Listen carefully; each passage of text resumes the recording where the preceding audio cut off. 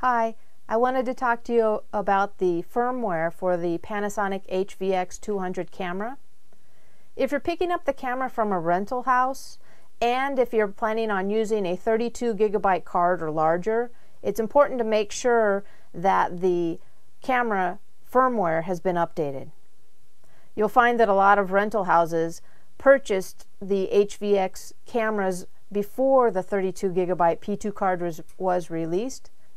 So unless the rental house or one of their customers purposefully updated the camera firmware, you won't be able to download directly from the camera to a computer. So let's say that you've made sure that the following conditions are met.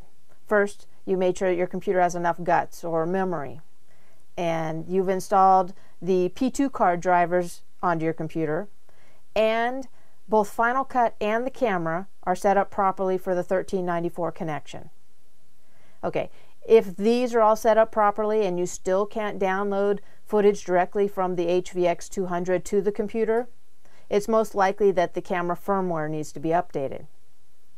So, take it from me, save yourself some headache before you get on set and test the direct connection download.